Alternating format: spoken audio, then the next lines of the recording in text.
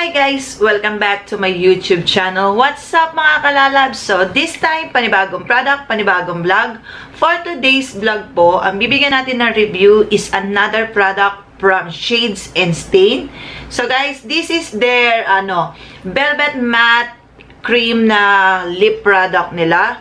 So guys, base dun sa distributor na pinagbibilan ko kay Shades and Stain is dalawang shade pa lang yung kanilang merong available sa ngayon. So, bali dalawang shade lang yung pwede natin matatry and tested for now. So guys, anyway, kung bago pa lang po kayo sa aking channel, please subscribe, like, and click the notification bell for more coming updates and videos. So guys, para sa mga interesado sa ating vlog for today, just keep on watching.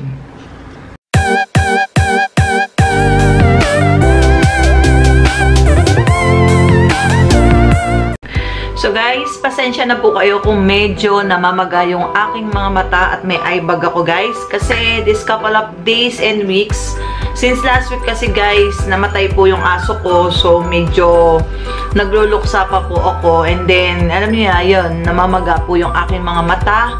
So, this time, ngayon na lang ulit ako makakapag-review ng ating mga product. So, this time guys, is ang i-review natin is another product from Shades and Stain. This is their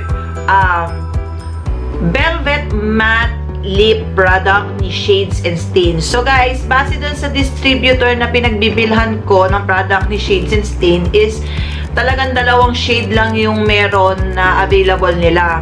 So, kasi nagtataka ako bakit gano'n ng dahil dito sa kanilang label, sa shade, nila, yung pinaka-shade name is shade number 2 and shade number 4. So, parang family of red shade sila, guys. I don't think mamaya malalaman natin pag nag-sample swatches tayo. So, this time, guys, is babasahin ko muna yung product description ni Velvet Matte Cream. So, our Velvet Matte Cream is made from natural ingredients, creamy in texture, and becomes matte when it dries. But, it doesn't dry your lips. So, meaning guys, ito daw product ni Shades and Stain is may pagka-creamy yung kanilang texture. Tapos, pag natuyo siya is may pagka-matte may pagka-matte shade na siya or pero definitely hindi magda-dry yung ating mga lips. So mamaya malalaman natin guys kapag tinry and tested na natin sa aking lips. So this time is ipapakita ko po muna sa inyo yung actual package kapag binili nyo siya. So dahil dalawa lang siya guys. So ito, una ko ipapakita sa inyo si Velvet Matte Cream number 2. So guys, base dito sa kanyang package, parang mas bloody red itong tignan si shade number Velvet Matte Cream number 2. Kasi dalawa lang sila guys, 2 and 4. So guys, pag binili nyo si Shades and Stain na Velvet Matte Cream is naka-plastic sealed pa siya guys. Ayan. Papakita ko sa inyo. So, alam na alam mong bagong-bago and safe yung product nila pag binili mo siya guys. Yan. Pag binili mo siya sa kanila o sa mga ibang distributor. So guys, maganda ang kanilang package. So parang this is my first time na nakakita ng ganito ang itsura ng package. Yan. Sa mga local product na nire-review natin. Lalo na sa mga past vlogs ko na review sa mga lip product. Ayan guys, si Shades and Stain, Shades and Stain. Alam niyo ba sa product ni Shades and Stain, ito yung sa lahat na na-review ko, na-try ko na lip product nila is napansin ko mas maganda tong package ni nilalagyanan ni Velvet Matte. So ito guys, papakita ko sa inyo. Yan. So, pag binuksan natin siya, 'di ba? Napaka-cute niya, napaka-handy. Pwede mo siyang ibulsa or ilagay lang sa mga maliliit na pouches. So, pag binuksan niyo Pag binuksan niyo siya is magiging ito yung kanyang Mahaba ang kanyang applicator. Yung doe foot applicator niya, guys, mahaba kumpara doon sa mga regular na nakikita nating applicator. Yun nga lang, guys, is wala ko talaga makitang label na kung ilang ml siya. And then, kung yung mga ingredients, also yung expiration date, yun lang ang problema sa kanya, guys. Simula nung nag-review ako ng product ni Shades and Stain, is wala ako nakitang mga kagaya ng expiration date upon opening the product, and then yung ingredients niya. So, guys, importante yon sa mga product na mga pinagbibili natin. So, anyway, dito nyo makikita, guys, sa ilalim yung shade number niya, kung anong shade. This is shade na Velvet Matte Cream number 2. So, ayan, guys, pinakita ko na siya sa inyo. So, this time, guys, is magsa-sample swatches tayo nung dalawang Velvet Matte Cream ni Shades and Stain. So, guys, unahin na natin si shade na Velvet Matte Cream shade number 2. Yung pinaka-red sa kanilang dalawa. So, yan. Papakita ko muna sa inyo yung kanilang sample swatches at least bago tayo mag-apply on my lips. So, guys, ito alam natin. Malalaman mo kagad na red siya. Creamy na creamy. Maganda yung pagka-creamy niya, guys. This is shade number 2. So, guys, pag ang tawag dito, pag binlend natin siya, is ganito ang magiging itsura niya. Ganda ang pagka-creamy niya, guys. Hindi siya yung, hindi siya yung ganun sobrang creamy. Hindi rin siya sobrang, love now or Maganda ang shade, choice of shade niya pagdating sa red. Para siya sa personal, guys, kung titignan mo sa camera, para siya may pagka-red orange. Pero personally, guys, is may pagka-red shade na siya. Pero sa camera is, kala mo may pagka-orange or shadow, orange ay red na may shadow na orange. So, ayan, ulitin ko, guys. This is Velvet, Velvet Matte Cream number 2. Nalilito kasi ako dun sa kung anong unahin ko. So, guys, the last and second na shade na meron sila is si Velvet Matte Cream number 4. So, guys, si Velvet number 4, Velvet Matte Cream number 4 is parang may pagka-deeper or mas darker, siya sa red. Yung sa number 2. Sa amoy niya, guys, parang naman, para siyang candy ang amoy. So, ito na, guys, si Velvet Matte Cream na number 4. So, guys, na siya, masyado ng darker. Parang may pagka-violet. Pero titignan natin, pag pag binilend natin, guys, is ganito ang magiging itsura niya or finishing touch. Uy, maganda siya. Ganda.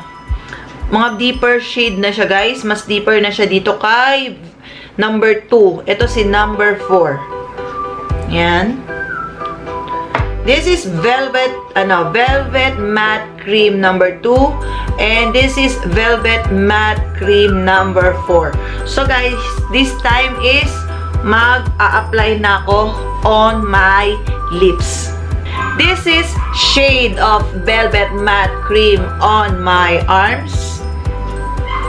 And this is shade of Velvet Matte Cream number 2 on my lips.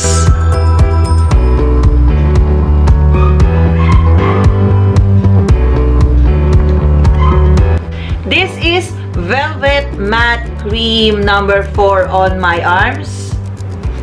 And this is shade of Velvet Matte Cream number 4 on my lips.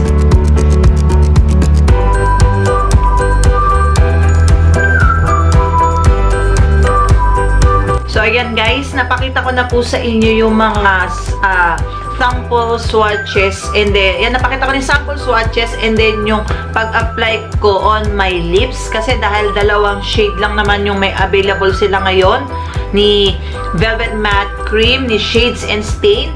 So, guys, napansin nyo, binalik ko yung si shade number 2. Siguro naman, guys, obvious naman po mga kalalabs na ang bet ko is si shade number 2. So guys, dahil dalawang shade lang naman ang meron tayong tinry and tested, I will give you a quick review about this product. So guys, ayan, ulitin ko, dalawang shade lang meron sila this time. So hindi ko alam kung bakit, pero siguro may dahilan naman sila kung bakit. Baka maglalabas pa sila more than of this. So ulitin ko guys, this is Velvet Matte Cream number 2 and si Velvet Matte Cream number 4. So guys, dahil dalawa lang sila, so masasabi ko, obvious na obvious guys, ang bet ko is si number 2 na Velvet Matte Cream. Kasi guys, alam niyo yung bukod sa yung pagka-creamy niya, maganda siya guys. Yung pigment nung kanilang product is napakaganda. Pag nag-apply ka na sa lips and then titingnan mo yung mga pictures and yun, kagaya niya sa vlog natin ngayon, alam mo yun, ang lakas ng ano niya, alam mo yung malakas ang dating. Pagdating, gustong-gusto ko yung pigment niya guys, ayan o. Pero pag natuyo na siya sa labi mo is may pagka-matte na siya, hindi na siya ganun ka-creamy. But yung lips mo is hindi siya makaka-experience ng dryness. Wala naman akong ganong na-experience simula nung kanilang tinitry and tested. And then, this is my second time na binalik ko yung color, yung shade number 2 ni Velvet Matte Cream. Easy to blend, guys. Nung pinapansin nyo naman siguro, guys, nung nagsuswatches ako kanina, is madali siyang i-blend. Ayan. So, pagdating sa lips is maganda. Alam mo yung parang wala ka lang kinabit na lip product sa lips. Madaling-madali siyang i-apply, guys. And then, napansin ko lang, itong si Velvet Matte Cream na number 2 is, pag personally, is may pagka-red shade. Pero pag sa sample swatches, kung titignan mo, is meron siyang konting shadow ni orange. Hindi siya totally pure red or ano. Pero sa lips, guys, is red na red siya. Ayan. Alam niyo, nakaka-sophisticated ang dating o itsura nung ating lips kapag naka-apply na siya sa ating labi.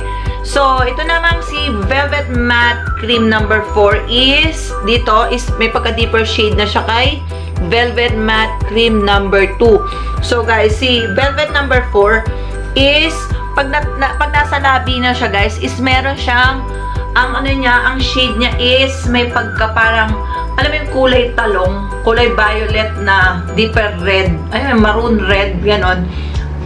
Kaso guys, sa totoo lang, hindi ako mahilig sa mga ganong deeper shade o ganong shade na lip product. So, bali for me, obviously, ang bet ko is si Velvet Matte Cream na number 2. Pasensya na kayo sa ingay o nagpupukpok sa labas, guys, kasi may ginagawa po sa amin dito sa bahay. So, pasensya na po kayo sa naririnig yung pagpukpok-pukpok ng nagmamartilyo.